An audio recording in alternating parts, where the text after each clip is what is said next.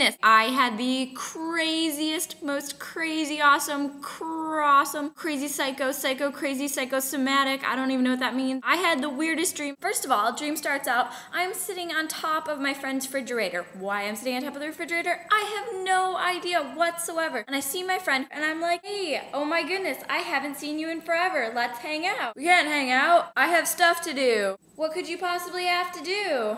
I have to help Dave get to the magic potion so that we can save all of mankind. I would love to help you save all of mankind. Well, there's this potion. It's called hell juice, and only Dave can drink it. And if Dave drinks the hell juice, everybody lives forever. Why can't I drink the hell juice? I'll drink it. I will help us all live forever. You can't drink the hell juice. Only Dave can drink the hell juice. Otherwise, we all die. And if Dave drinks the hell juice, we all live forever. Forever. Forever. First, we have to make sure we find it before the Kung Fu Asian finds it. Apparently, I get very racist in my dreams. That or his name really was Kung Fu Asian, I'm not sure. So then we're running. We're all running in place. We're just going fruitlessly. Bam! There it was. The hell juice sitting there. And I reached out to grasp it really quick before the Kung Fu Asian could.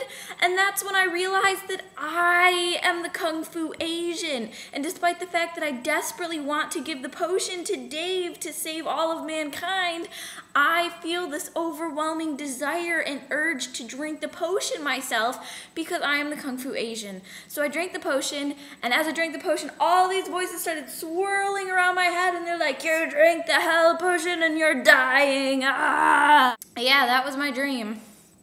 And so I awoke from my dream thinking to myself, oh my, what the F did I just dream about? I don't understand.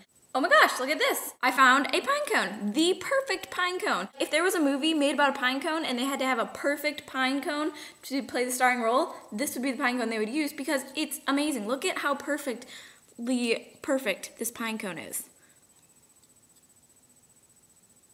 I fell asleep last night at 10 o'clock, but unfortunately, I woke up at midnight. Perfect, 2-hour night sleep. Oh my gosh. So I did what any normal person my age does. I knit a hot pink scarf. I have a hot pink scarf now. I live in Florida, so I don't really need a hot pink scarf, but in the off chance that it gets cold, I got one.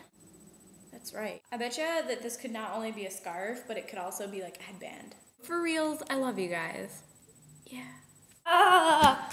Oh my goodness, I almost forgot to tell you that I now have a Twitter. I will put the link in the sidebar. Now you can stalk me